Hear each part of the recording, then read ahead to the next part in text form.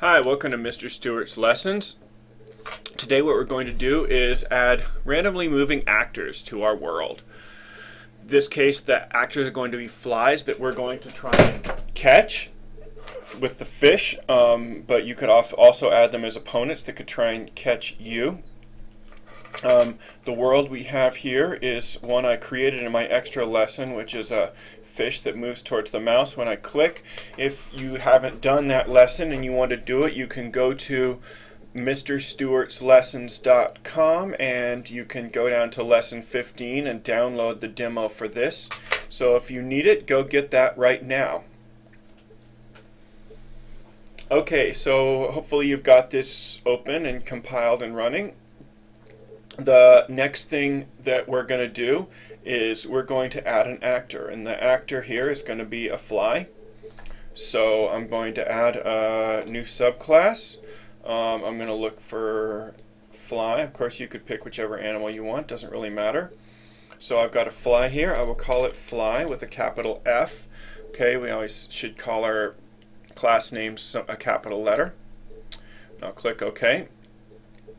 So now we want to add a bunch of flies. Now the simple way to do this would be to just click on here and hold down Shift key and add flies and then save the world. But I'm not going to do that. I'm going to do that in a more sophisticated way now. I'm going to show you how to do something new called an array variable.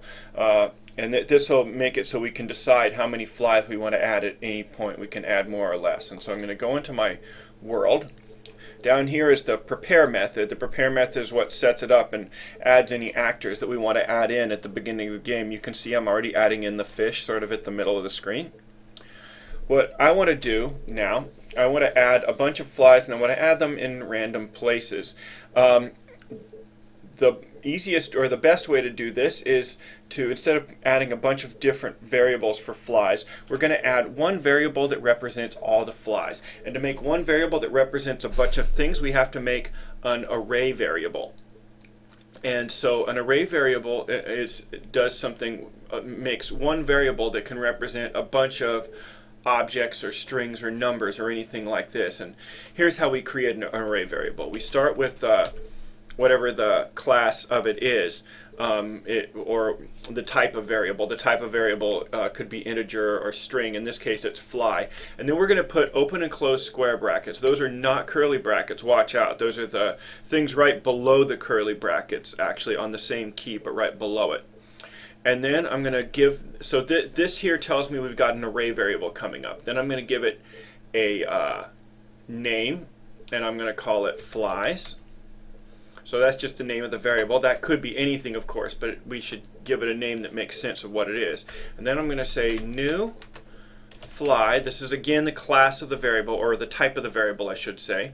And then inside here I'm going to write how many I want to have.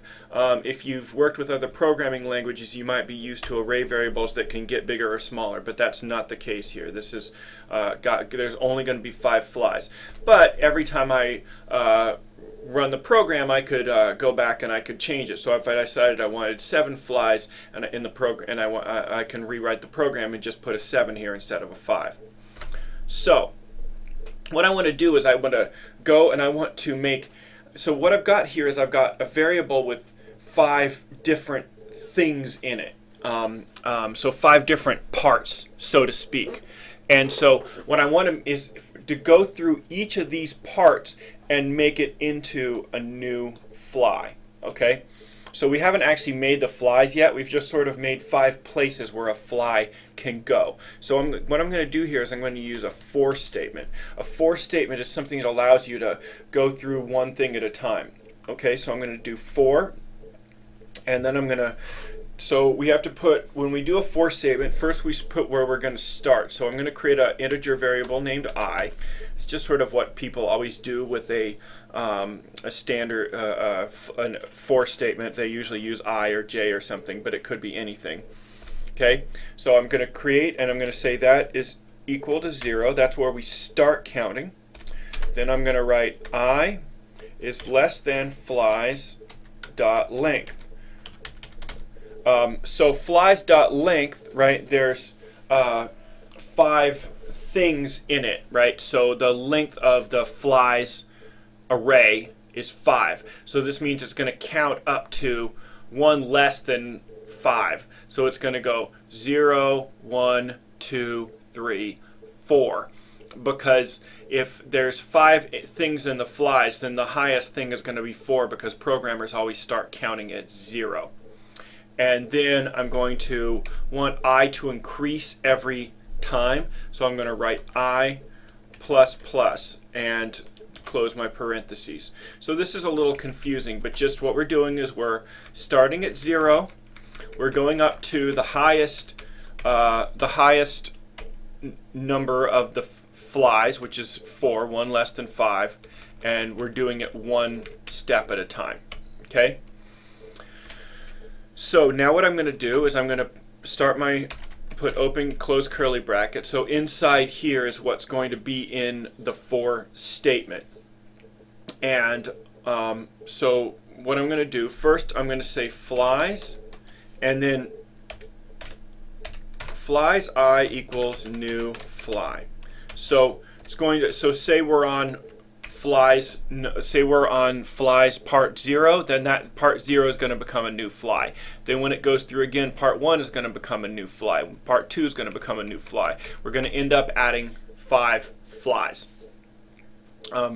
So what we're going to do now is we're going to we need to figure out where we're going to put the flies. We want it to be a random place. We want to put the flies in at a sort of random place. So what I'm going to do is I'm going to do an integer variable, and so I'm going to call this fly x. It's going to be the x coordinate of where this fly is going to start. Okay. So we've done this before. We're going to get a random coordinate on here. So I'm going to say Greenfoot. We're going to use the get random number feature, which we've used before.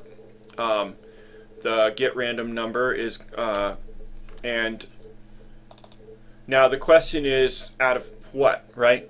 Well, what we want it to do is anywhere across the whole width of this thing, right? So the x could be anywhere from over here to all the way over there. So we want a random number that's up to the width of the water world.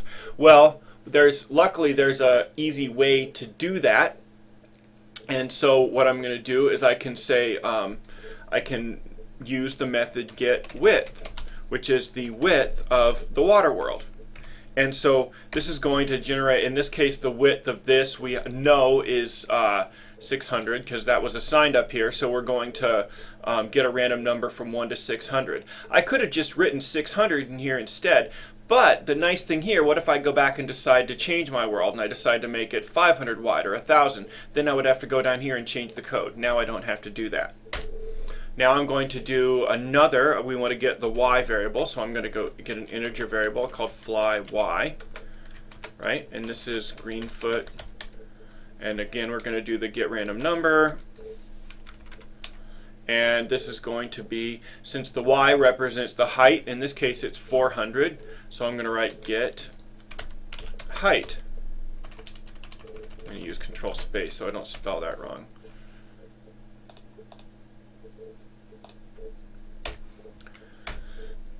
Now we're going to use the add object method, something we've done before. Add object just adds an actor. We've already assigned this actor to this particular, so we already said flies I, which is whatever number we're on.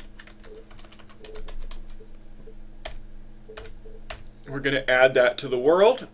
The x coordinate is going to be fly x, and the y coordinate is going to be fly y. So now what we've done is we've added, so now for each one of these flies up to the length of the flies, we're creating a new fly. We're getting a random x coordinate and a random y coordinate and adding that in a random place. So if we watch this and if I add this, you'll see every time I compile it, I'm going to add 5 flies in 5 random places. So what's nice here about this, if I look at this, And the reason I used flies.length, I could have just said I is less than 5 because I wrote 5 up here. Nice thing is here, say I change my mind, I'm like, oh, I'd like 7 flies, right? Well, real easy, it's okay because now when I do it, I'll get 7 instead of 5. I can have as many or as few flies as I want just by changing this one single number, which is pretty fun.